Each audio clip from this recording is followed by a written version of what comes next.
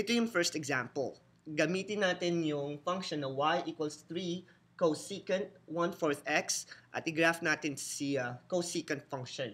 So step 1 is to graph your sine function, which is your inverse for cosecant.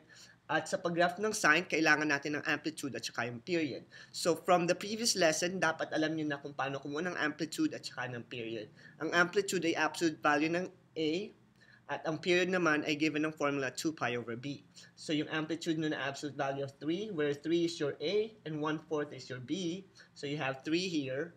Tapos yung period nyo is 2 pi over 1/4. Simplifying the complex fraction, you'll have 8 pi. So 8 pi yung isang period ng graph ng 3 cosecant 1/4 x.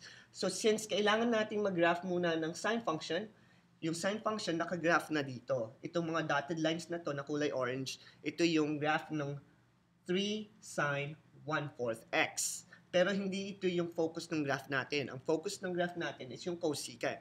At sa pag-graph ng cosecant, kunin nyo lang yung mga x-intercept nung sine function nyo. So mapapansin nyo, itong x-intercept na to, which is 4 pi and 0, para sa sine function, at saka itong 8 pi, which is yung second intercept.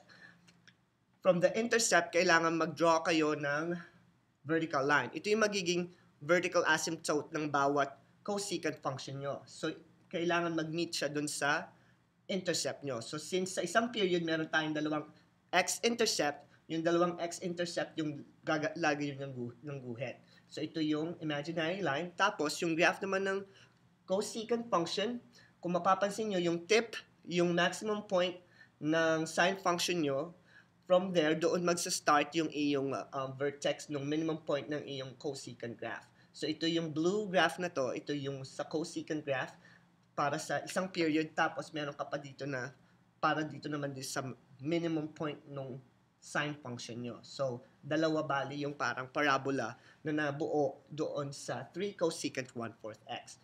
At once again, nagmula yan doon sa sine function nyo. Kaya, kung mag-graph kayo ng cosecant, kailangan marunong kayo mag-graph ng sine. Kasi kung hindi, mahihirapan kayo magkuha nitong mga values na to. So, yung asymptotes natin will be at 4 pi, or 4 pi and 0, or x equal to 4 pi, at saka x equal to 8 pi. So, yan yung mga asymptotes na kailangan sa cosecant function.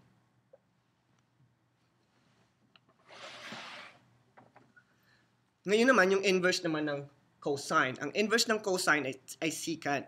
So, tulad ng pag-graph ng cosecant function, ang graph ng secant function is parehas lang. Kailangan mag-graph nyo yung inverse ng secant, which is yung cosine. So, yung steps 1 through 3 ng cosecant, i-apply natin dito sa pag-graph ng secant.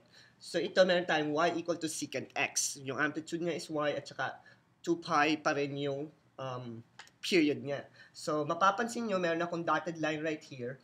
Itong gitna na to, ito yung graph ng cosine function. So, since kailangan mo ng intercepts, yung mga intercepts mo doon magmumula yung asymptote na gagamitin mo para sa secant function nyo. Kaya ganito yung itsura ng graph ng secant x. So, yung behavior ng secant x, ganito yung itsura para sa isang period lang. Kapag ginamit nyo yung graphing calculator nyo at mapapansin nyo, ito na yung magiging itsura ng graph ng cosecant nyo. Itong mga blue na mga graphs na yan. So, yan yung graph ng secant function, pero hindi na siya isang period lang. Medyo, mga dalawang periods yung nakikita natin dito. Isa dito, tsaka isa dito sa kalahati, sa negative side. So, ito yung graph ng secant.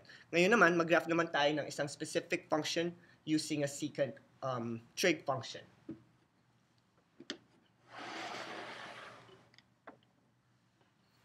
So, tulad ng pag-graph ng inverse ng sine at pag-graph ng inverse ng cosine, which is secant, kailangan yung kunin yung graph ng inverse ng secant 2x, which is cosine 2x. So, kunin nyo lang yung amplitude at saka yung period. So, yun lang naman yung use ng cosine function nyo para makita nyo yung behavior ng cosine at doon nyo ibabase yung graph ng secant nyo. So, yung amplitude ko is 1, ang period ko is 2 pi over 2, which gives me pi. So, nandito yung mga partitions ko. Pi, half of pi is pi over 2, half of pi over 2 is pi over 4, tapos itong third partition ko is pi over 4 plus pi over 2. So, I have 3 pi over 4. Tapos, ginraph ko yung cosine function. Tapos kinuha ko yung mga amplitudes. At yung amplitudes, tulad ng sa cosecant function, yung mga intercepts ng function nyo for cosine naman ngayon. So ito yung intercept ng cosine sa pi over 4 at saka sa 3 pi over 4. So dun nyo i-draw yung vertical asymptote nyo. And then tulad ng behavior ng secant graph na pinakita ko sa previous slide, so itataas nyo lang yan from the tip, pataas, and then doon sa minimum point, pababa naman. Tapos doon mag-uumpisa yung mga vertex ng graph ng secant function nyo. So ganyan mag-graph ng secant function given y is equal to secant 2x.